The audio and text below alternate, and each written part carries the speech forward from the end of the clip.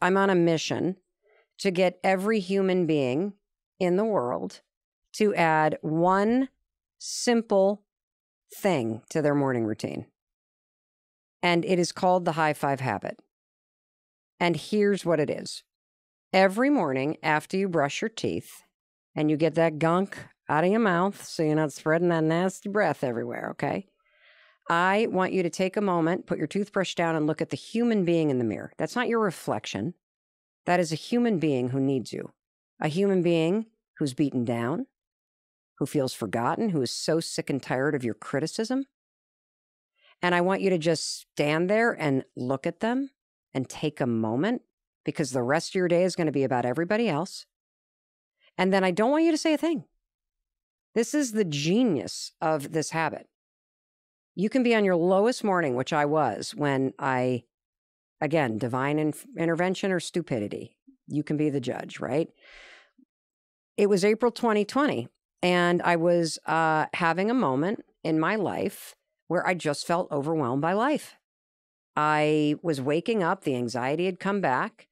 I felt like life was unfair. I had lost my dream job. We were in the middle of the pandemic. My kids were in a state of huge grief and anger and frustration because university, had closed, and, now they're dealing with it. I had a bunch of like all of a sudden my business is imploding. And, don't forget, just over 10 years ago, I was in a crisis financially where my husband and I were about to lose we couldn't even pay for groceries. My dad was lending us money. Yeah. And so it was triggering all of that. And I was thinking this, like, I've worked so hard. I'm a good person. Like, how could you be doing this to me? Like, I don't deserve, like, just. And you were pretty successful at that point already, right? God, successful?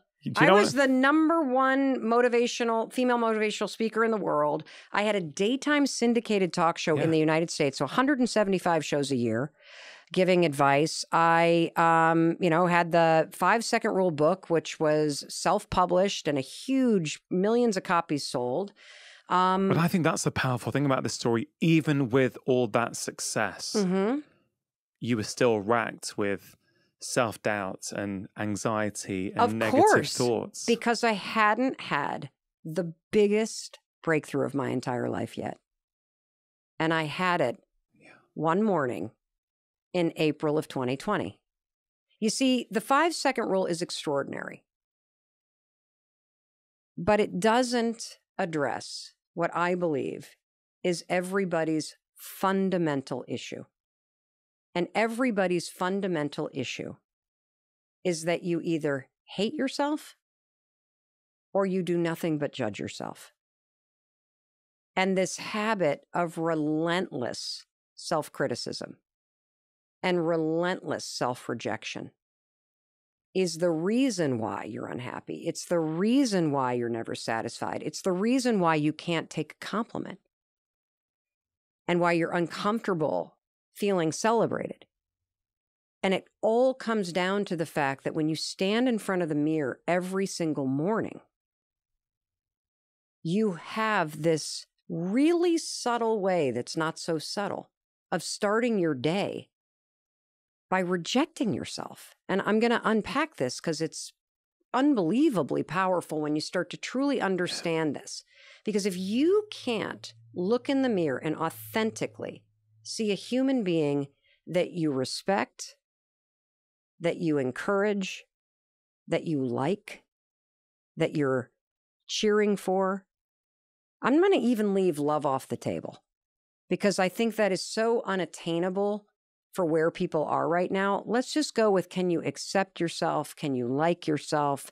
Can you see a person that's worthy of support, worthy of your encouragement? Can we just start with that baseline? Because for my research, the average person cannot.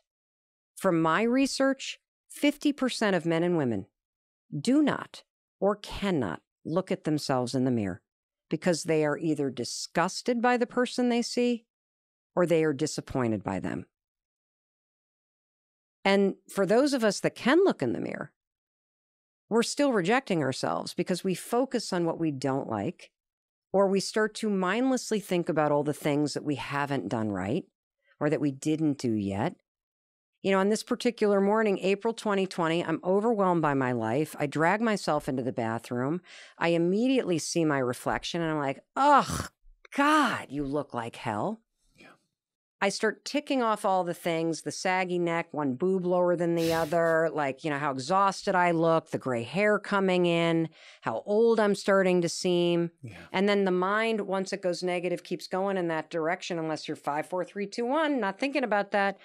But so my mind's like going down the drain. I'm like, why'd I get up so late? I got a Zoom call in 8 minutes. God, you didn't even, you know, text him back yet. And the dog still needs to be. And I'm like, the beat down, the boom, boom, boom starts. And, you know, I don't know what came over me. But that morning standing there, could not think of a thing to say. And here's the important part. When you feel like shit, when you're overwhelmed by your life, you're not going to believe a pep talk anyway. Because it doesn't match how you feel. And so for whatever reason, I literally just raised my hand and I high-fived the woman that I saw in the mirror because she looked like she needed a high five. She looked like she needed somebody to say, it's going to be okay. You can do this. Get out there. And, you know, from that very first one, you know, it wasn't like lightning came crashing through the ceiling and, you know, stuck me in the head. That's not what happened. But there's definitely a switch inside each and every one of us. Yeah. So, like, think about the walls here. Yeah. Even when the lights are off, there's electricity in these walls. Even during your worst moments, there is vitality ripping through your veins. There is an electrical life force within you. And life can turn that switch off, but it's still there. There was something about this high five action that felt like a flip, like the switch flipped on, and all of a sudden the energy could connect back and something inside me turned on. Now, that first morning, I didn't go, yeah, like that's not what happened. I just felt this sort of shift from to, all right, you got a roof over your head, you know, your family's healthy, you've saved money. It's not that bad. Yeah. Get out there. Like, I didn't even think those things. It was more like the electricity, the energy in me, this vitality kind of kicked in. But it was the second morning where the profound nature of what I was stepping into really kicked in. So I wake up, anxiety, ankles right up the legs, feel like the rush of, oh God, something's wrong. 5, 4, 3, 2, 1, I get out of bed. I start walking to the bathroom, and it's as I'm walking to the bathroom, I'm not even in there yet, that I feel something I have never felt in my entire adult life. And it's this. You know, when you're about to go to a cafe and you're going to meet somebody you're really excited to meet, right? Yeah. Or somebody you really love, you're going to see them. Yeah. What do you feel right as you're about to walk in the cafe?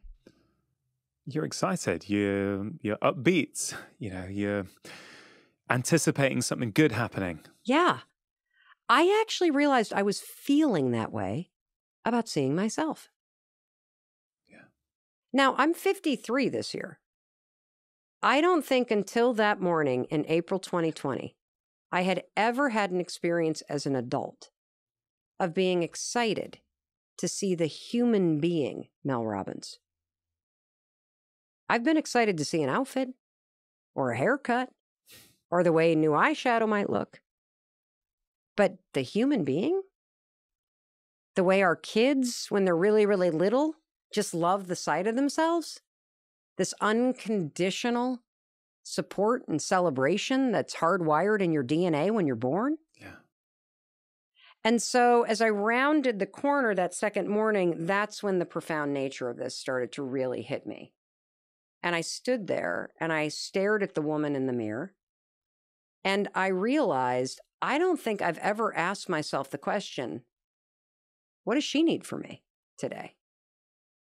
I've never joined in partnership with myself. I have been so busy trying to get shit done, trying to make sure people like me, trying to make sure the bills are paid, trying to make sure everybody else is okay, trying to do all this stuff that is the stuff of our lives, that I have forgotten about the most important person, and that is myself.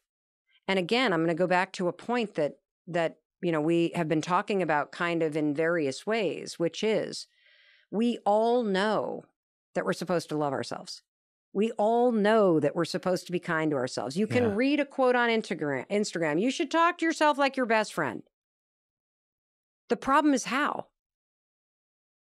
You read a quote like that, you're like, no shit, Sherlock. How do I do it? I mean, like, what? Seriously? Right? How do you do that? I don't know. I've been beating the shit out of myself for years. How do I stop doing it? I don't know. And, here's the thing. Like, logically, we know it's stupid. Because if beating yourself up, being hard on yourself, rejecting yourself, trashing yourself, if it actually worked, we'd all be millionaires. We'd have rock star bodies. We'd have the best marriages on the planet. We'd never have to work a day in our life. We'd be on a beach somewhere. Like, it would work. Yeah. But instead, we have these patterns of thinking and small patterns of behavior, like not looking in the mirror at yourself is a form of rejecting yourself. Picking yourself apart is a habit of rejecting yourself. And so when you start your day like that, which you do, and then you go out into the world having rejected your very being, this is the reason why you are so thirsty for everybody else's validation. This is the reason why you are seeking your worth in the money that you make, in the car that you drive, in the downloads that you get, in the likes that you have, in the neighborhood that you live in. You think your worth is outside of you. And I'm here to tell you the secret to your fucking life is grab that worth and bring it back home. Start practicing a physical habit, an action that demonstrates to your brain that you respect yourself, that you believe that you're worthy, that you deserve forgiveness, that you deserve encouragement, that you believe in you. And as you start to practice the physical action, the universal symbol for I got you, I love you, I celebrate you, I see you, I believe in you. When you practice this physical action, the neuroassociation that is already in your brain with the high five to yourself in the mirror takes over. It's insane how this works. The science is mind-blowing. I think this is 1,000 times more powerful than the high five habit because it cuts down to the core of who you are. You think it's more powerful than the 5, 4, 3, 2, 1 habit? Hell yes, I do. Hell yes, because the 5, 4, 3, 2, 1 is a tool that will push you to take action. 5, 4, 3, 2, 1 is a tool you use to cut off the worries that trigger anxiety. 5, 4, 3, 2, 1 is a tool that you use to create a moment of objectivity and control when you're normally triggered so you can consciously choose a different response. Yeah. The high five habit goes all the way down to the core of who you are and how you treat yourself. And when you become a human being who has compassion for yourself, who likes you, it won't matter what happens out there. Yeah. Because everything in here is healed and taken care of. And so, like, somebody can say to me, I don't love you anymore. I don't like you. It'll sting, but it doesn't change the fact that I still like myself. Because I practice and demonstrate it. That's the difference. Yeah, and that's, I think, the hidden magic in the high five habits is, because I've been trying it the last few days, right? And what did you experience? It is powerful because... Well, walk us through. Like you're standing at your bathroom sink. Yeah, and walk us through your experience. Well, first of all, you have to take a pause from your life. Whatever you were going to do, it requires an intentional pause to go, no, I'm going to now do this action for myself. And I've got to say, before I tell you how it went, I think it would have been very different for me a few years ago because I feel self-compassion, not seeking your worth from outside, from other people, from download numbers, likes, what people say about you, which was a huge part of my life. Mm-hmm. I feel that having put a lot of that to bed now and really feeling that I actually like the person I see in the mirror these days. So I kind of feel 5 years ago, I would have had a different experience with it, but it was still powerful because you are just looking at yourself and you're putting your hand on the mirror And I think what it is, it's just that pause, that moment of seeing me. Like, you are seeing yourself. Mm-hmm. And like, I don't know, obviously as a guy, what do? We're often looking in the mirror. We might be looking at our beard as we're shaving, right? Yeah. But you're not looking at your eyes, Mm-hmm. right? You're just looking at, oh, I need to shave. Oh, I missed a bit here. Let me get rid of that. And then you crack on, right? Or you look at your face and your hair, but you're not really looking at yourself. Right. You're seeing your silhouette. You are seeing yourself, but you're not seeing yourself, if that Yes. makes sense. Yeah. And that's what I think was really powerful, was that it's just another, like, I feel it's just another tool now, which is going to take me all of 2 seconds, if that's 5 seconds tops. It's not as if I don't have time to add that in. There's no harm in adding it in. And frankly, I like adding it in. It makes me feel good. It's like, and I think it's what you say, it's the action. Yeah. You don't have to say anything if you're not in the mood to say I anything. don't want you to say anything, actually. And the reason why is the neuroassociation. So, What do you mean by that? well, here's what I mean by that. So, when you high five someone else, what does the action of a high five communicate?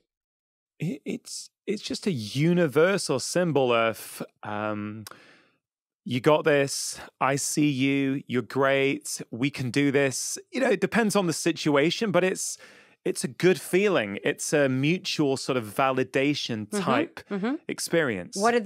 Tell me about the London Marathon and getting high fives. Oh, I mean, what did a stranger's high five mean to you? It just gave you, like, and that's the key, it's strangers, right? You don't know them and they're looking at you and you're looking at them, or maybe you're not even looking at them. You just went through, you give a high five. It's like you've taken a shot of feel goods. It's validation. It's like, hey, you know what? We're in this together. You're standing at the side cheering, I'm running. But at that moment, it was like common humanity. It was like, there was no animosity. And actually, it's kind of one of my big learnings from the London Marathon actually was, and it relates to this, I think, is that that's kind of who we are. Like, in what is considered a very divided world at the moment, I went and did the London Marathon, and all I saw was love, strangers giving love to other people that they didn't know, right? And how did they give that love? Through cheering, but more often than not, with a high five. Correct.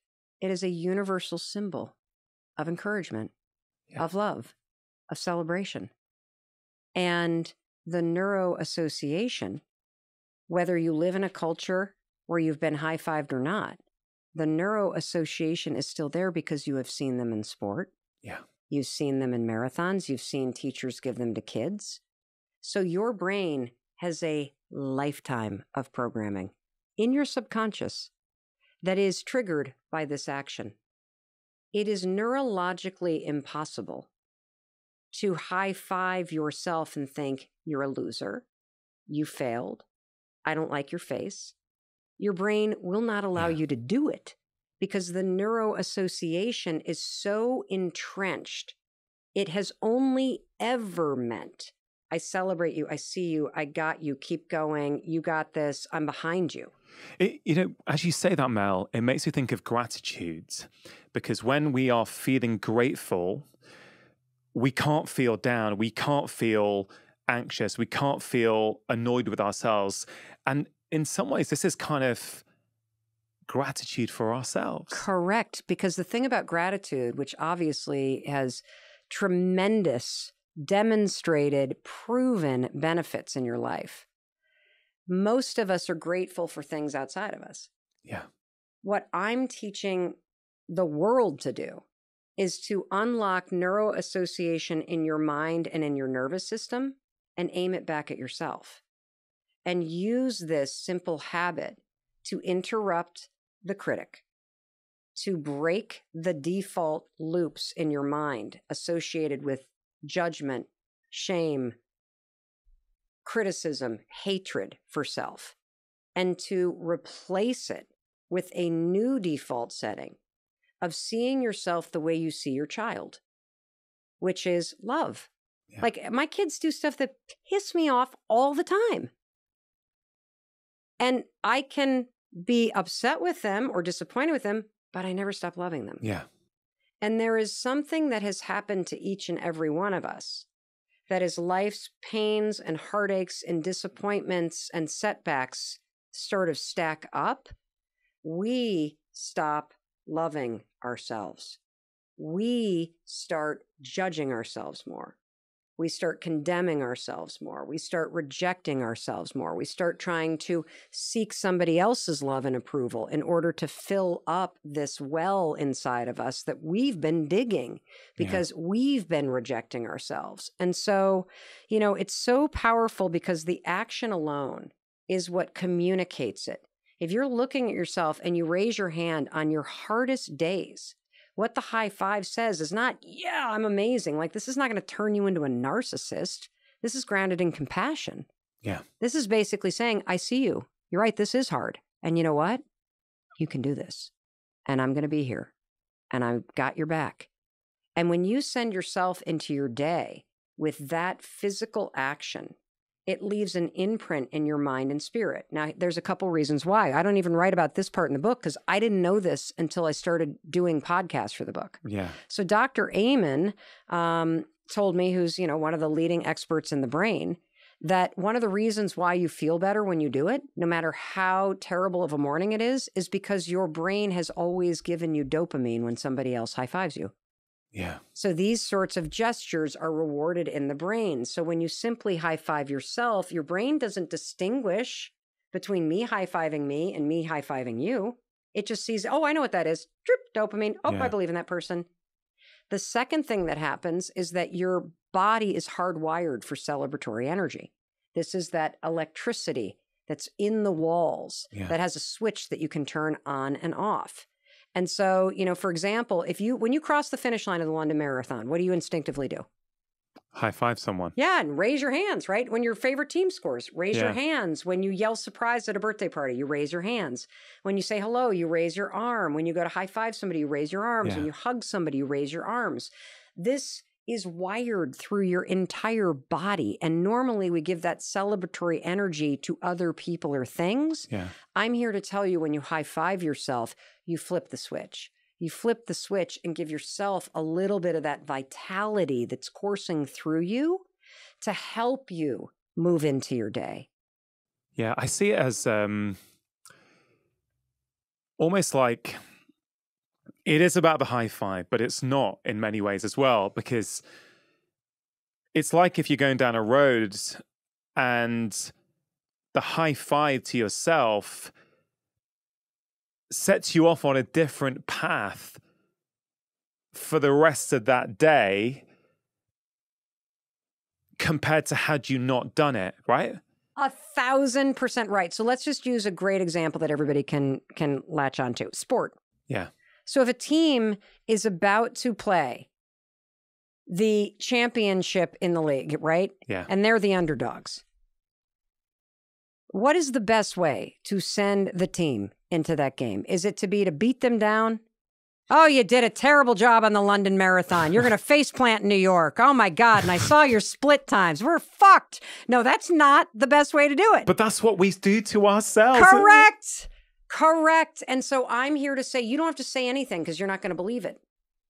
So we're going to cheat this. We're going to circuit your feelings. You're bypassing Correct. words. It's like when you take like this ridiculous example, but it's like when you take a B12 supplement, but you take it sublingually, so it dissolves. So you bypass having to go into the gut, through the liver, and then you get it straight in. Correct. And it's got that feel to me. 1,000%. And so you send yourself into the game of life with that sort of optimism, with that resilience, with that compassion. And, you know, look, some days you're going to laugh. Some days you might cry. People report some days you're going to just feel a little bit better. And some days you're going to high five yourself and laugh out loud from the dopamine and walk into your boss's office and ask for that raise or quit. Because you're going to remember that no matter what, you're going to be okay. You're going to remember that no matter what, you got your own back. You're going to remember that it doesn't matter if nobody says great job at that presentation that you worked on, because you can walk into the bathroom, as people have written to us, having practiced this. Hey, I did a presentation at work. Nobody said a damn word. The old me would have walked into my cube and cried and thought I was getting fired. I knew I did a good job. I walked into the bathroom and high-fived myself. Your kids can stick this in their back pocket. And it's a way to reset yourself when you start going down that negative road. And why is this important?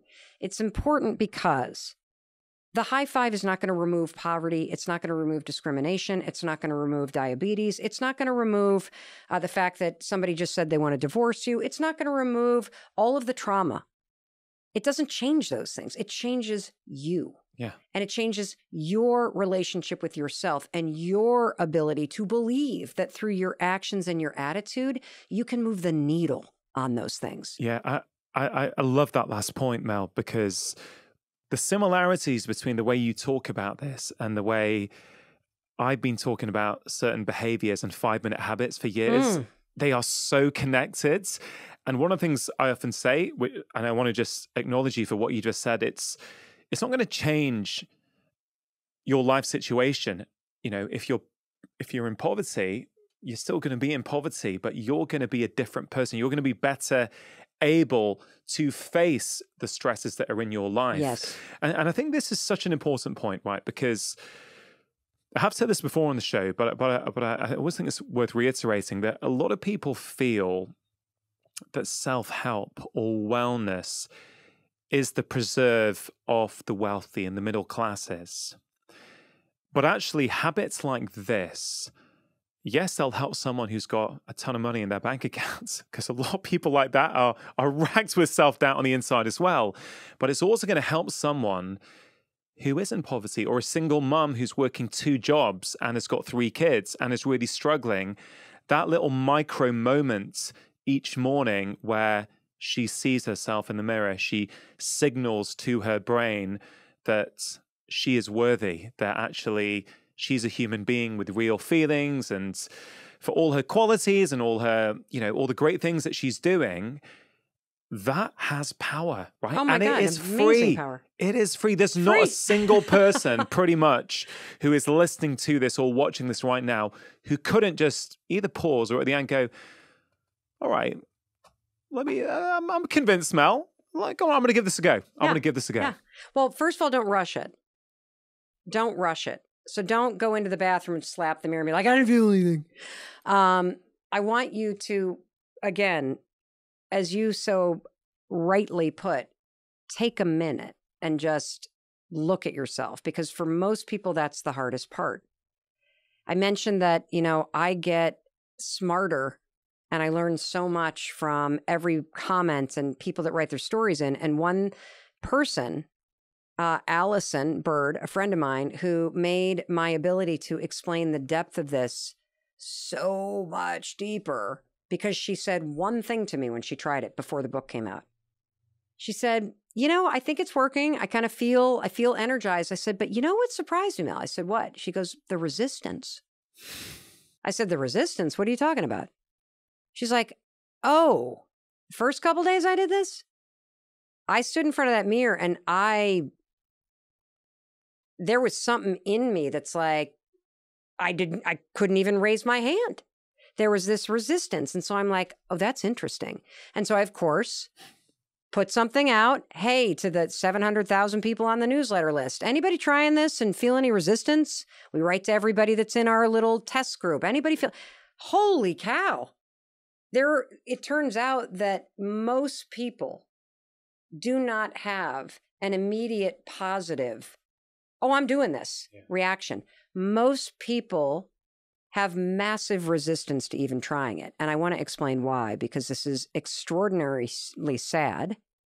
And it also is an enormous opportunity for growth, because I believe, based on having 136,000 people go through a 5-day challenge online that we're monitoring in an app from 91 countries and seeing what they're reporting, I know that this takes 5 days to work. 5 days before you have an enormous breakthrough in how you see and relate to yourself. 5 days before the chemical, physiological, neurological, physical, and psychological change starts to go holy cow, this is crazy. This works like this. And so the resistance comes from self-judgment and self-condemnation. And I'm going to tell you a story to drive this home. For people who stand in the bathroom mirror when they try the high five habit and they feel this resistance in their body, first of all, let me say, it's really normal to think this is weird because it is, okay? It just sounds so cheesy. For those of us that grew up with Saturday Night Live, you're going to think of Stuart Smiley. You know, I'm nice, people like me, that skit they used to do about the guy who talked to himself in the mirror. You're going to stand there and go, seriously, Dr. Charlie and Mel Robbins, you two have lost your mind. But okay. If it's weird as you do it, that's a sign it's working. Yeah. So Dr. Leaf told me, oh, well, that's what it feels like when a new neural pathway is getting plowed. So if it feels weird, good, because we're teaching you to do the opposite of criticizing yourself. Yeah. But the resistance is something else. The resistance is the fact that every morning as you start your day, you drag your entire past into the bathroom with you. And if you're somebody who has experienced trauma or been abused or abandoned or neglected or grew up with chaos and addiction, or you've been the victim of a crime, or you're constantly having to deal with discrimination or violence, all stuff that you're not responsible for. There are a lot of people who take all of that from their past, and when they look at themselves, they see somebody who's damaged. They see somebody who's unworthy. They see somebody who is unlovable because of those things. And what the high five starts to become when you do it is it becomes literally an act of defiance. It becomes an act of strength. It becomes a sign that I'm a survivor. It becomes permission to heal.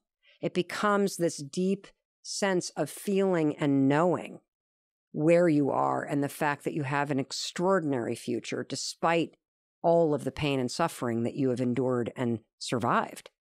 And then there are people that bring everything they regret, all the shame, all the regret, so the cheating, the lying, the stealing, the hurt you've caused yourself or other people, the missed opportunities.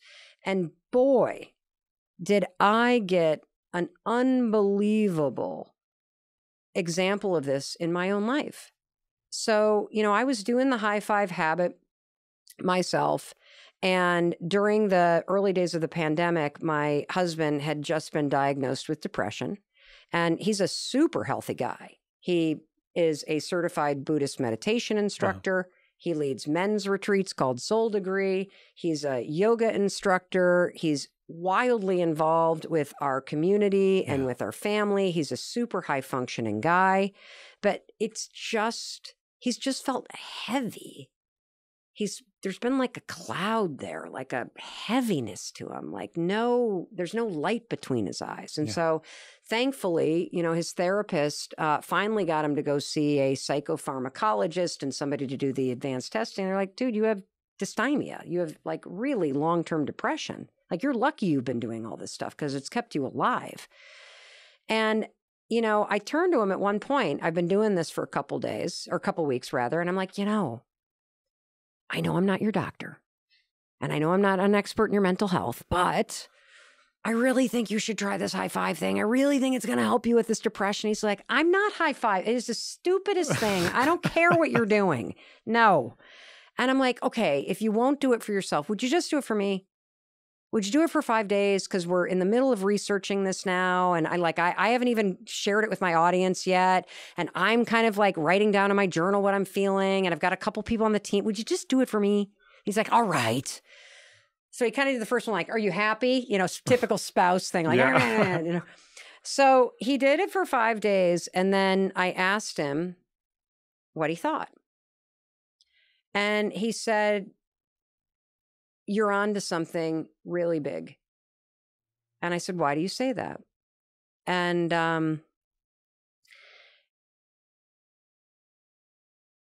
I had no idea how dark my husband's thoughts were. I had no idea how much he was condemning himself, how much shame he felt. I knew that he was struggling with depression. I had no idea that for the past 7 years, the man who has stood next to me at the bathroom sink next to me would look up at the mirror and see a person that he hated. He saw a person that had failed.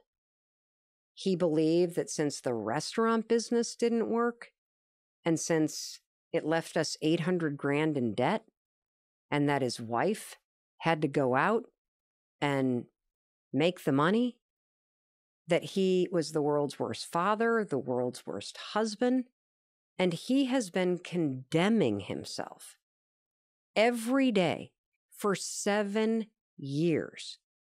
And the reason he thought the high five was stupid is because you only high five people you care about. You only high five people who are winning. And he, of all people, didn't deserve it.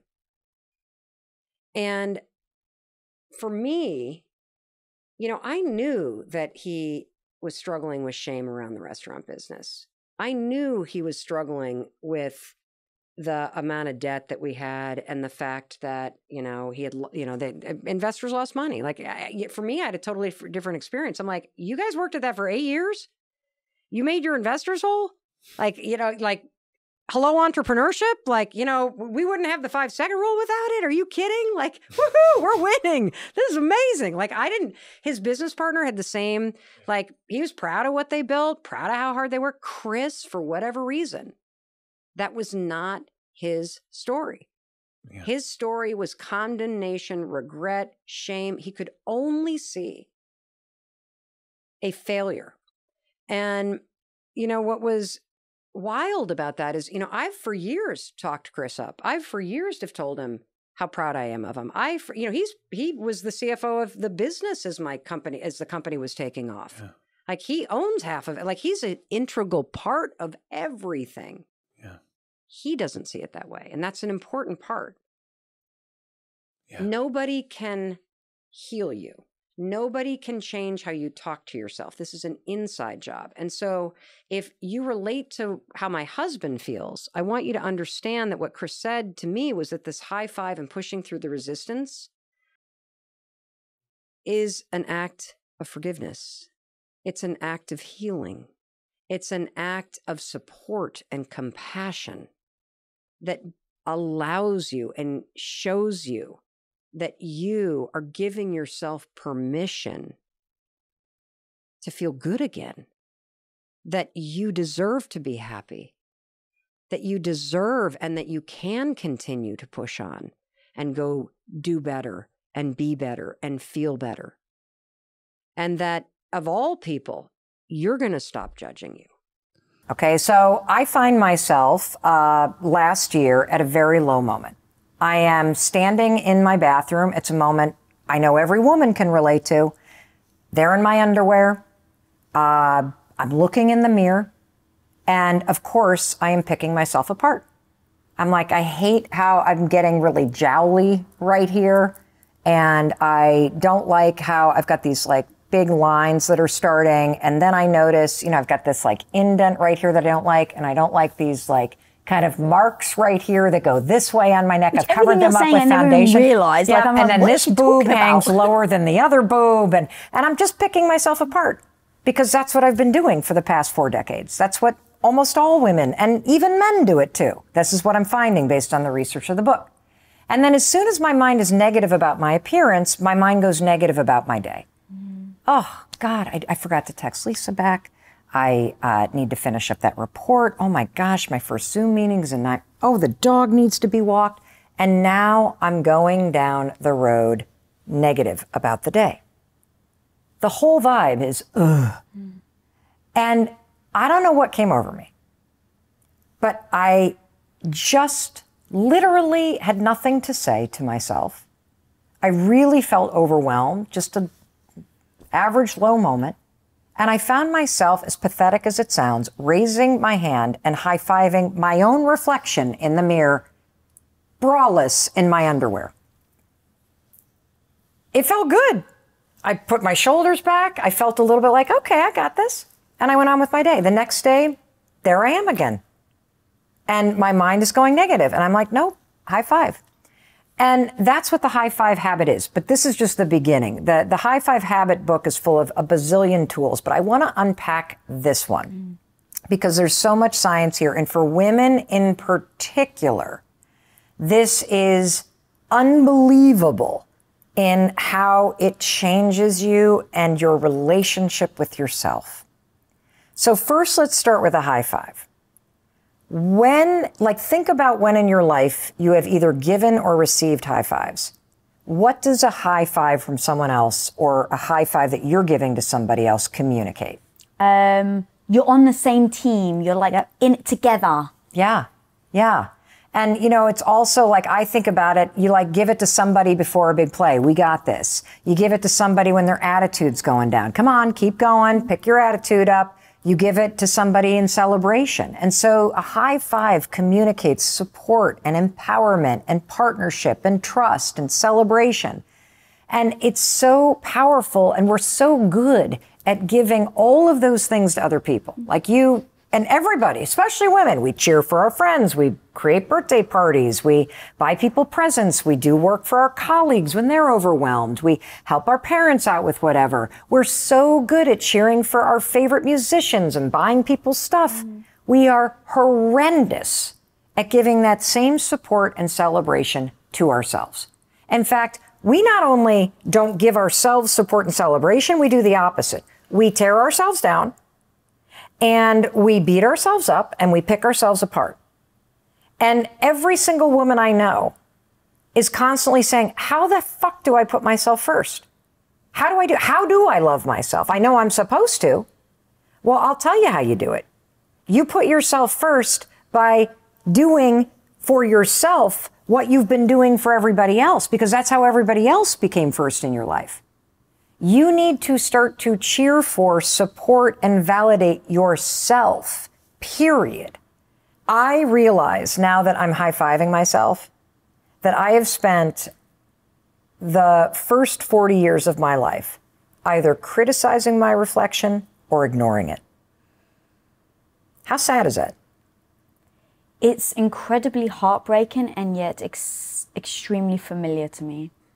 Yeah. And I think a lot of women. Yeah. And believe it or not, a lot of men.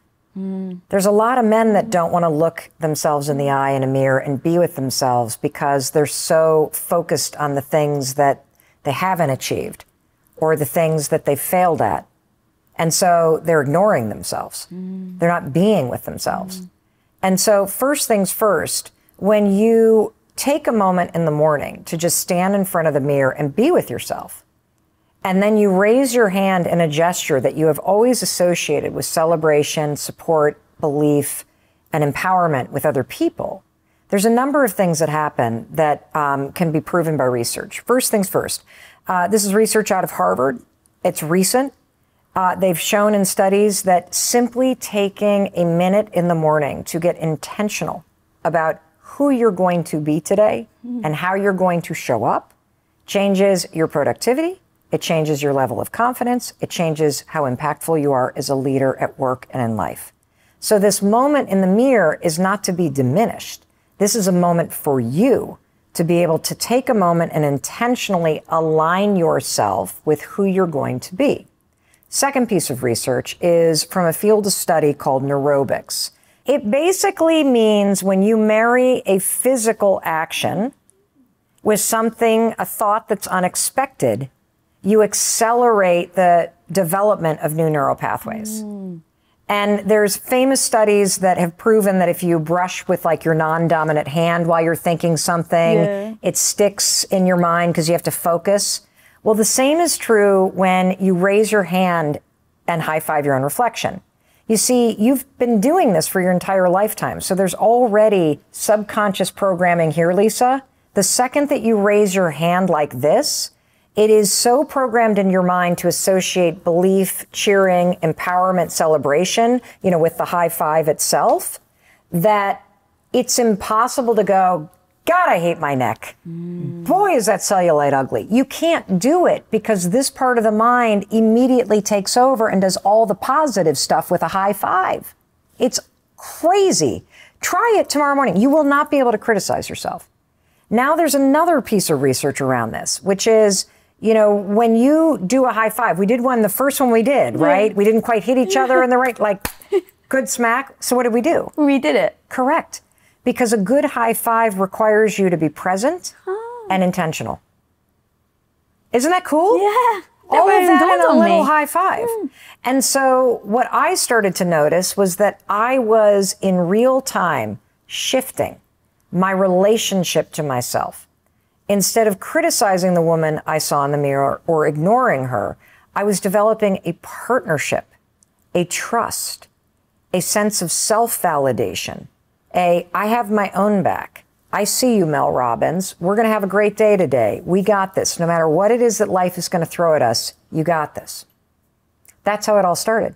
And then, of course, I put it on my story after a couple weeks of doing it, and people around the world started to post pictures of themselves doing it, and then all of their stories started rolling in about the difference that it was making. There was one woman that said that she's been struggling with body dysmorphia for 20 years. Cannot look in the mirror. And after 5 days of doing this, can stare at herself in the eyes with a grin. 5 days. 5 days.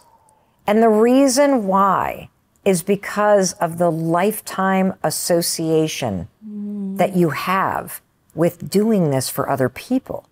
So when you try this tomorrow, here's what I want you to do.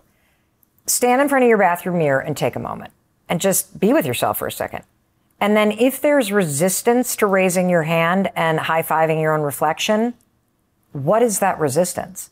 So here's what you're going to feel. Yeah. When you do it, it's very simple. You're going to look at yourself in the mirror and you're going to leverage some research out of Harvard. We'll talk about that too. Yeah, okay. I want to dive into that. So you're basically just going to look at yourself in the mirror and you're going to ask yourself, what does that human being need from me today? How can I show up for him or her or they? How do I do that today? Kindness? Do I need to be more courageous or bold? You kind of set this intention for yourself. And then you're simply going to raise your hand and you're going to high five yourself. Now, a couple things I want you to expect. Number one, it will feel weird, period. It feels weird for everybody because it is the opposite of what you're doing right now. And so your brain is going to reject it as odd. Number two, you're either going to have one of two reactions. That's it. There's no middle ground. You will either have a very profound positive experience where you're going to laugh, probably because it kind of feels good and it's kind of silly, or you're going to burst into tears in a positive way because it's a release that you have finally woken up and started supporting yourself. You just got it. And that's where the tears come from. But more likely, although maybe not for you because you're a fan of this podcast, but more likely you will feel resistance. And the resistance is the dust on the mirror. Every single morning, Jay, we bring with us our entire past. Whatever's been done to you, whether it's trauma or discrimination or abuse or neglect or abandonment, it is standing between you and the mirror. It's the dust. And you see that dust and you say, that means that I am not worthy. I am not lovable. So you see a human being that's distorted and you say to yourself, because of what's happened, I don't deserve a high five. Or if you're a human being, you've done a ton of stuff that you regret. And so all the things that wish you could change, that you would forgive Jay or you'd forgive Mel Robbins for, you cannot forgive yourself. It's more dust. And so you stand there and you say, because of all that stuff that I did, I'm unworthy or I'm unlovable or I'm this or I'm that. And that dust keeps you from seeing a human being who deserves support and celebration. Or another form of the dust, which is the resistance, is that you actually believe that you do not deserve to be celebrated or supported unless you have the bank account or the number on the scale or you drive in the car or live in the neighborhood or your hair is less kinky or you're this or you're that. And so you withhold the very support and celebration that you need in order to change your life from you because you haven't done it yet. That's where the resistance comes from. And so I'm here to say you got to try this for 5 days because it's going to feel weird. You're going to resist it. And what's going to happen is you'll notice as you raise your hand, and this is where the science gets amazing. As you raise your hand, Jay, you will go from thinking this is weird or thinking this is stupid to silence. And this is explained by science. There is a field of study called neurobics. Neurobics is a word that I did not invent. It is aerobic or physical movement with new neural pathway development. And research has shown that when you use neurobics, it is the fastest way to form new neural pathways. So the way that you do it is you take an unexpected physical movement, like high-fiving yourself, something you've never done, and you marry it with a thought. Now, here's where things get crazy cool. You've been high-fiving people your whole life. You've been receiving high fives your whole life. So, Jay, when you high-five somebody, what are you communicating through the gesture? A feeling of connectedness, a feeling of support, a feeling of I'm congratulating you or celebrating you, a feeling of you've got this, like that kind of feeling. Yeah, completely. All of it is programmed in your subconscious brain. Mm-hmm. When you go to raise your hand to high five somebody, I can never high five Jay and go, you're a jerk. Jay, I don't like you. Jay, I hope your tea, which I'm a founding club member of, really fails. You can't do it. Yeah. Because the programming is already in your brain. Yes. So you cannot look at yourself in the mirror and think terrible things while you're high-fiving yourself because your brain won't allow it. Right.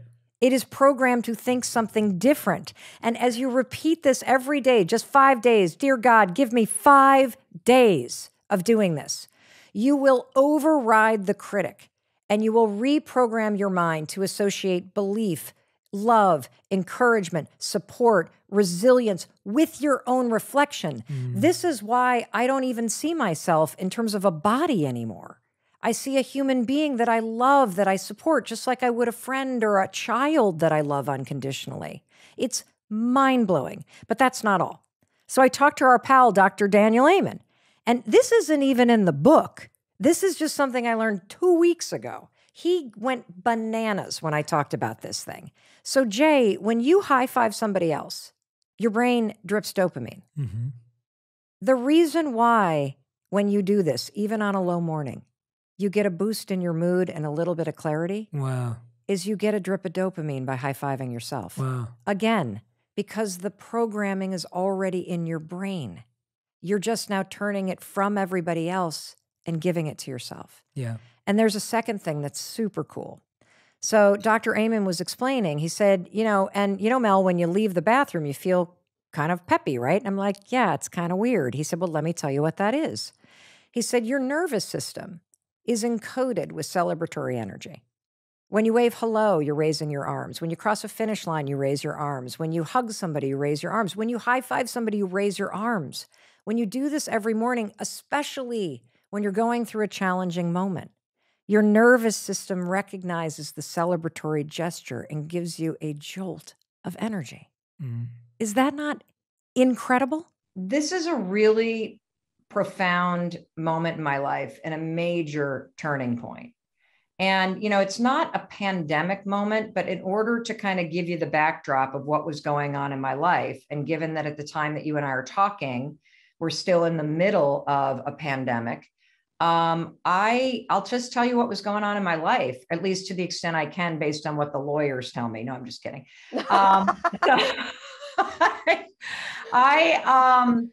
I had been, everybody knows the moment that their life turned upside down because of COVID. Whether you got news that the office was closing, or you couldn't go see your, grandmom or dad, or you, were quarantined with your kids and they were in a state of distress, there was that moment. And for me, what happened is I was taping a daytime talk show here in the United States, and they found COVID at the CBS Broadcast Center in New York. And they walked into the taping room and said, you need to evacuate the building. And within 5 minutes notice, Fern, my show was canceled. I was fired from what had always been a dream job of mine. I grew up, coming home from school. My mom would have Oprah Winfrey or Donahue on here in the United States. And I always wanted to do that and to help people doing it. And so 5 minutes, grab everything you can that's not nailed down, run out the door. Don't even say goodbye to the 130 people I'd worked with for a year. I get in the car, I start driving to Boston. I see the New York City skyline disappearing in the rearview mirror. And, Boston, Massachusetts is where my husband and I live. And then the phone calls start coming in. My daughter's in college in California. They're closing school. What's happening? What's happening? My other daughter's in Spain. I can't get a flight. I can't, and the whole world starts to close down, and we all felt it. So I get home, and those first 3 weeks were basically a blur of alcohol and living in my pajamas and watching Harry Potter, no kidding, on repeat with the kids. There were aspects of it that were fun, but what happened in those 3 weeks is I lost my dream job. My book publisher canceled my book and then told me I had to return the money they had given us, money I'd already spent. Every speech I had for a year started to cancel, and I started to get flashbacks to a moment in my life when my husband and I were nearly $1 million in debt. This was 13 years ago. This is sort of my origin story. We were about to lose everything. And that's when I invented this thing called the 5-second rule. But I started having these flashbacks. We are fucked. Like, this is happening again. Are you kidding me? I'm 52 years old. I've got to reinvent my freaking life again. And one morning I wake up and I use the 5-second rule. You count backwards, 5, 4, 3, 2, 1, and I get out of bed. And the anxiety is thumping through me. And I make my bed and I drag myself to the bathroom. And I'm standing there brushing my teeth in my underwear. And I catch a glimpse of my reflection in the mirror. And I think, oh my God, you look like hell. And I had these dark circles under my eyes, and my gray hair was coming in, and I looked haggard and tired. I actually felt sorry for the woman I saw reflected back in the mirror, because I could tell she had the weight of the world on her shoulders. She was worried about her kids who were grieving and anxious and distressed. She was worried about herself, her employees. She was worried about the world and the frontline workers and her parents and her business and everything.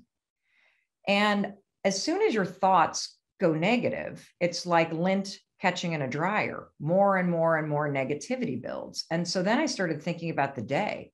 And who doesn't start their day by going, I'm late, I forgot to do the text, today's going to suck. And then I look at my feet and there's my dog and he still needs to be walked. And I need to be on a Zoom call in 8 minutes. And I just look like bloody hell. And I'm starting to feel heavier and heavier. And what's interesting, Fern, is if you had walked into the bathroom in that moment, I would have been able to spin on a dime and be like, come on, Fern, you got this. You're awesome. I know this sucks, but come on, let's just take it one step at a time. You can face this.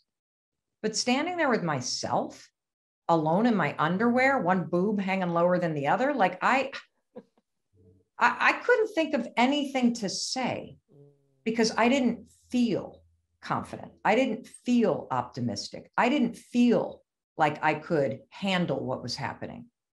And as cheesy as it sounds, standing there without a bra on, I found myself just raising my hand and high-fiving the woman I saw in the mirror.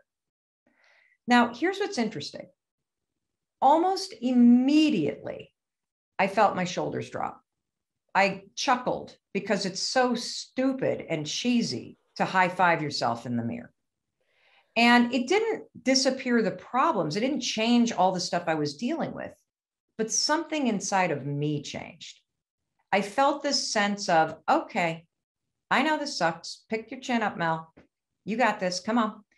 And I sent myself into the day. Now, it was the second day that something really interesting happened, because what happened on the second day is when I woke up, I immediately thought about that high five. I 5, 4, 3, 2, 1, got out of bed. I made my bed. And as I was walking toward the bathroom, I felt something I'd never felt in my entire life. And I'm going to explain it this way. When you're about to go see a friend, you're going to grab a cup of tea or a cup of coffee or something, and you're about to walk into that cafe, and you feel this sense of excitement that you're going to see somebody you like. And, I felt that as I was sitting, kind of waiting for us to connect. I was so excited to talk to you. As I walked into that bathroom, I felt this sense that I was about to see somebody that I like. Now, I'm going to be 53 years old this year. I think for the first 45 years of my life, I have either criticized the woman I've seen in the mirror or I have ignored her. I have looked forward to seeing outfits that I'm wearing or makeup that I've put on. I have never looked forward to seeing myself. No, I haven't. I mean, there's an awkwardness. There's a real awkwardness about, because when I was reading this section of your book, I was like, why have I never seen myself in the mirror? I've looked at myself. I've gone, oh, that's what I don't like about it. And there's that. And I can improve that with some eyeliner, whatever. But I've never seen myself. And the beauty of that moment you've just described is seeing yourself was a moment where you hijacked the usual judgment that is just so omnipresent. We don't even think about it. It's just there all the time. When any of us look in the mirror, we go straight to the points we don't like. But you bypass that to empathy. And that is so rare, that we look at ourselves with compassion and that we go, because, you know, the high five habit isn't going like, yeah, you're amazing, you rock. It's, I see you, this is really hard. I get that it's really hard. And it's okay. It's okay to find it hard. Yes. But we don't look at ourselves in the mirror like that. Like, I tried after reading the book and I was like, this is so fucking weird. I'm looking at myself. It's really awkward. What is that awkwardness? Oh, okay. This is so sad. Okay. This is really sad.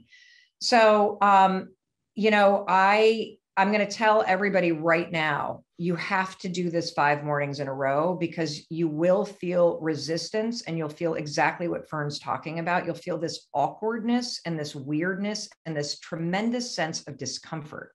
And I want to unpack this on multiple levels, because what that resistance represents is so profoundly sad. And this is what the enormous opportunity is when you start to practice habits of encouragement, of empowerment, of self-love and self-celebration. So first things first, none of us have ever been taught how to truly see ourselves, support ourselves, love ourselves, and be kind to ourselves. We have not. We have encouraged our children to do that. We do it for them. But at some point, you stop listening to your parents and you start criticizing yourself. And so first things first, it's weird and awkward because you've never been taught how to do this. So it's not a habit. Your habit is the exact opposite. And as we know, whether you are trying to create a new habit of eating healthy or not drinking so much or knocking off the caffeine or getting out of bed early, you resist it and it feels weird because it's new. So that's reason number one, but that's not the sad reason. That's the scientific reason. The real reason why you cannot stand in front of the mirror and be with yourself, where you are, how you're feeling in this exact moment of your life, is because you drag your entire past to that moment. Everything that you regret, everything that you're disappointed about, everything that you have survived, the abuse, the trauma, the confusion, the heartbreak, all of your hopes and dreams that have not been realized yet. Yeah. They are with you in that moment. You do not see a person who is trying. You do not see a person who is worthy of celebration because of what you have survived in your life. You see somebody who is damaged because of that. You see somebody who is a failure because you're not where you're supposed to be. You see all of the things that you're not instead of all of the things that you are. And so that resistance and that weirdness and that judgment is actually rejection. It is judgment. It is disappointment. And here's the next layer of this. And this is why this habit, while cheesy on its face, I think is the most powerful thing that you could possibly do in your life in terms of adopting a new behavior. We have made the mistake as human beings of believing that you are only worthy of celebration and support when you achieve something that is worthy of celebration and support. So here you are standing with yourself every morning in judgment. The scale, doesn't have the number on it that it needs to be. My bank account isn't where it needs to be. My relationship isn't where it needs to be. My, career isn't where it needs to be. My mental health isn't where it needs to be. And you stand there and judge that. And then you go, cross your arms and go, well, I'm not going to cheer for that person until they get there. Yeah. So I'm going to just stand there and judge you. Yeah. So get out there, you loser, and see if you can lose that weight. Like, it's literally insane. If you watch the marathon in London and those racers are running by, even Brits aren't standing there with their arms crossed going, bloody hell, you suck. I'm not clapping for your ass until you cross the finish line. No, you like clap and you cheer people every step of the way. Your life is a marathon, and you have outsourced the single most motivational and important thing that you need to other people. You're waiting for your spouse or your kids or your parents or your colleagues or your friends or your boss to cheer for you and to validate you. I'm sitting here telling you, you have to learn how to validate yourself and cheer for yourself where you are right now, or you're not going to get where you're meant to go. No, because, you know, that's what we've been, I guess, more recently taught with social media, or certainly encouraged, that unless there's outside validation, you do not exist, which is a terrifying thought, because if you are solely relying on exterior validation, then when it eventually dissipates or there's a break in it, you're free falling. What are you going to do? So that is a huge problem. But going back one layer, looking at all the judgment and all the past that we lug around, because I recognize that in myself. I'll look in the mirror and I'll conflate my own thoughts about myself with other words spoken from people I've met along the way, or strangers, whatever it might be. And I am, you know, pulling that along in a massive sledge behind me, like every morning. How do we, because everyone's got that. And I'm thinking people at home are going to be like, yeah, I have that. But how are we moving past that? How are we not bringing our whole past and our lump of regret with us each morning? How do we move on? Because, you know, I know obviously sometimes with tricky situations in life, you might have had good intent, but others have still judged you, or you've ended up in a tricky spot. But there will still be times in our past where we acted without good intent. And we know that we did something out of jealousy or cruelty or whatever it might be, of just feeling angry about our own lives. So how do we let that go when we know that good intent wasn't anywhere near that situation? How the hell are we stepping over that massive pile of crap? Well, you know, I think that, look, I think especially your listeners know that you act out in pain because you didn't know any other way to cope. And so when you can bring empathy and understanding to what happened to you, you can start to understand the behavior. And it's only when you understand the behavior from the past that you can spot it and you can catch it and you can change it, because patterns of behavior repeat unless you break them and replace them. And so one of the reasons why this high five habit, and it's just one of a bazillion habits in this book that we can talk about to address this question. One of the reasons why high-fiving your reflection in the mirror works is because you don't have to think anything. This is the genius of it. So, you know, when it started to work for me, and then I, of course, put a photo on social media on my story, and within an hour, 100 people, men, women, children around the world were high-fiving and tagging themselves. I thought, okay, whoa. First of all, I'm not the only one who's feeling like the world on my shoulders. Okay, that's reassuring. And secondly, maybe this thing isn't that cheesy after all. And so I've spent the last year researching this. And so first, let me explain in addressing your question about how do you get your mind to stop going down the road of beating the shit out of yourself for all the stuff that you did when you were just trying to survive. Because that's what you were trying to do. You were just trying to survive. And I have been startled, Fern. You know, I was molested when I was in the 4th grade. And it was a one-time incident. I woke up in the middle of the night at a big family thing with lots of different families, and all the kids were in one room, and there was an older kid on top of me. And it is that moment that my anxiety began. I literally had a fight or flight response, which is all that anxiety is. Anxiety in your body is just an alarm bell going off when your nervous system goes into a sympathetic or an on edge alarm state. And I possummed, I disassociated, I literally left my body. And that next morning I woke up knowing that something was wrong, knowing that something bad had happened. And in that moment, my nervous system was still on alarm. And when I walked downstairs that morning, my mom was cooking breakfast. The kids were all over the kitchen, lots of other moms around. And my mom turned to me and said, "How'd you sleep, honey?" And I froze. And I froze because the kid was sitting at the kitchen table.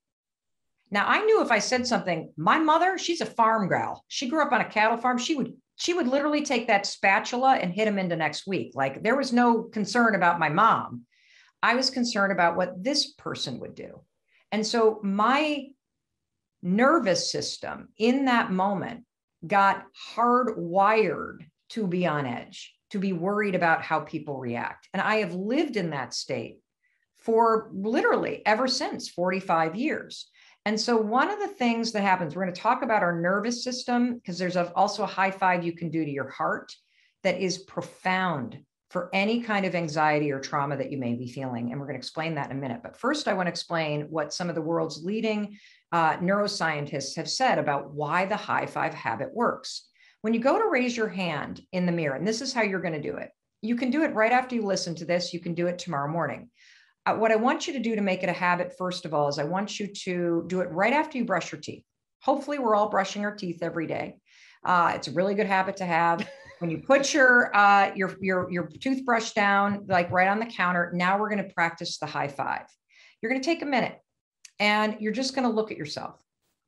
And I want you to, in that moment, I want you to set an intention. And the reason why I want you to set an intention as you're with yourself is because there is new research out of Harvard that shows that if you take just a minute in the morning and you think about how you're going to show up today and who you're going to be, and more importantly, what actually matters to you, what game do you want to play that you want to make progress on, not complete, not win at, just what's one thing you want to inch forward? And how do you need to show up today to really engage in that game that matters to you? It could be something personal, could be something at work. It doesn't matter, with your kids. And then once you have that in your mind, you're going to raise your hand and you're going to high five yourself. And yes, it will feel weird. Yes, it will feel awkward, but I'm going to tell you what's not going to happen. It is neurologically and scientifically impossible to raise your hand and high five your reflection and think, "Gosh, you suck. Boy, you're ugly. Your chin's really pointy. Your jowls, Mel, are starting to look like saddlebags on a pack mule." Like, you can't think those things. You just can't. And here's why. You have spent your lifetime high-fiving other people or raising your hands in celebration with other people. You've done it so many times that the gesture of high-fiving, even by just seeing other people do it in sports matches, it's already encoded. Like, Fern, when somebody high-fives you, what are they saying to you? Well, I think they're celebrating you on a subconscious level and saying, "I see you, hey." And I think what I'm realizing as you're talking is, and this is so obvious to say, but it's just hit me, is that we're not to underestimate habits. Because I think some of the time we're sat there waiting for, quite frankly, an epiphany. There's going to be this moment where I really like myself, or if I get the job, the partner, the thing, then I'm going to like myself. We've got to do the habit bit first to get anywhere near that. And we are all relying on some miraculous, maybe it's because we've been sort of indoctrinated over the years with like the big reality TV shows where, you know, all of a sudden you're celebrated and you look amazing and you're on TV and everyone's cheering at you. And I'm going to have that moment. It's going to happen down the line. This is a habit. This is, like you say, cleaning your bloody teeth. This is a habit we have to do every day. And it's, as much as sort of changing your habit can be tiresome, once you're in a habit, you don't even know you're doing it. I don't think I've got to brush my teeth. You're just doing it. So we can't underestimate habit here. Yes. And by the way, you already have a habit that we're trying to break, which is you have a habit of ignoring or criticizing yourself. Yeah. Just like you're cleaning your teeth, we got to clean your mind of all that bullshit you've been saying for a long time. But that's empowering, because often we believe it. We think, well, I am just a piece of shit. But it's empowering to know, no, that is a habit that I go to, that I think I'm a piece of shit when X, Y, Z happens. It's not true. That also is a habit. Empowering, both things. Yes. Empowering. Yes. Exactly. And you have friends that have done piece of shit things in their lives. Yeah. And you can understand that they did that. They drank, they were addicted, they cheated on people. They, like, whatever they did, they were a bloody asshole. But you can now see that they're trying. You can now see that they're changing and they're working hard, and you can love them through it. I'm here to tell you, you have to make a habit of doing this for yourself every day. And you just said this thing about, I'll be happy when I get that job or I lose that weight. The problem with attaching your happiness and your validation and your support to achieving something is once you achieve it, you are stuck with the old habit of still hating yourself. And you're now going to need to find something else to achieve in order to prove that you're worthy of it again. You see, I've been an overachiever my whole life because I've equated achieving with being worth something. And when you are an overachiever and you think it's only when you're achieving something that you are worth loving or celebrating, you will be a jealous motherfucker, because everybody else that's succeeding is now competing with you for the love and for the worth that you want. And when you start to actually give yourself the love and the self-validation that you need, even when you're failing, especially when moments are hard, when you're, telling yourself, okay, Rex was an asshole to me last night and I feel like a terrible mother. And you stand there and you're like, you know what? Today I'm just going to show up and I'm going to be compassionate and patient, both with him and with myself. And you raise your hand and you high five yourself. What you're doing in that moment is you're shutting down the criticism. It's an act of defiance to that beatdown that you've been giving yourself.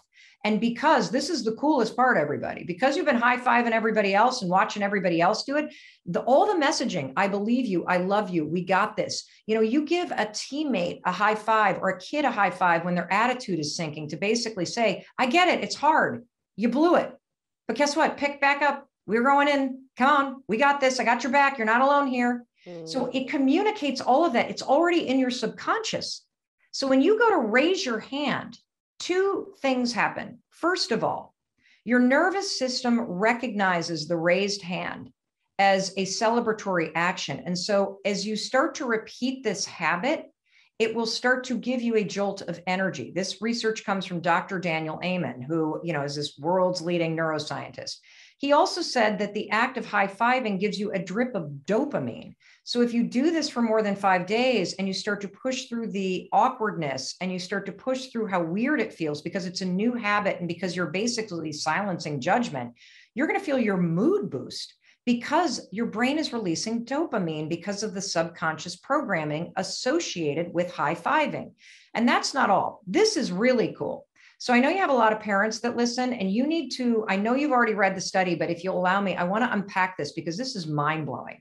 So there was a study that they did with kids, right? Where they wanted to know, what's the best way to motivate a human being through a really challenging situation?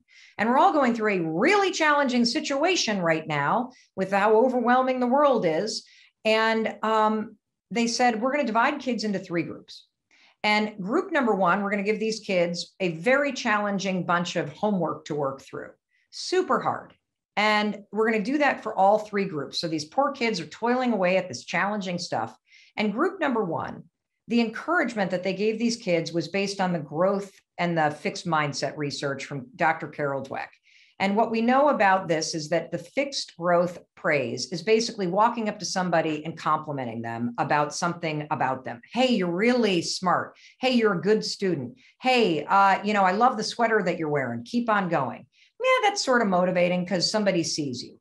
The next group got the growth mindset type of praise, which is basically to tell somebody that they're doing a good job working hard. And what we know based on research is when you reward somebody or praise them for their hard work, you feel empowered because you can control your hard work. So you work a little harder. And sure enough, these kids in this second group, Fern, who were told you're working really hard, keep going. Ooh, I love your perseverance.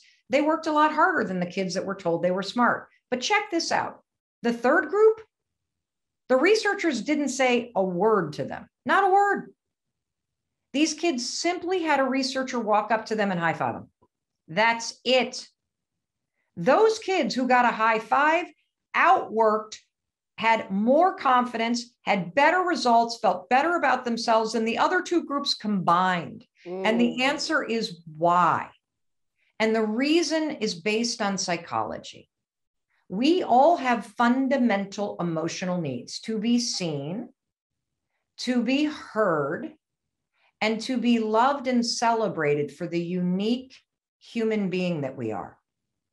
When those needs of being seen, heard, and celebrated are met, you feel affirmed you feel confident, you feel whole. When those needs are not being met, you feel rejected, you feel invisible, you feel disconnected and lost. So a simple high five was affirming that those researchers saw, wow, you're working really hard. Wow, I hear you. You're struggling with this. And wow, I'm going to celebrate you right here in this moment for who you are and how you're showing up and how you're going through. And I'm here to tell you, simply doing this for yourself every single morning and making it a habit and teaching it to your kids, it empowers you in a way that is hard to describe, because for the first time in your life, you are giving yourself what you have been seeking from other people.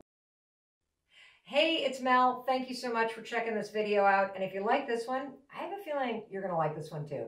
I'll see you there.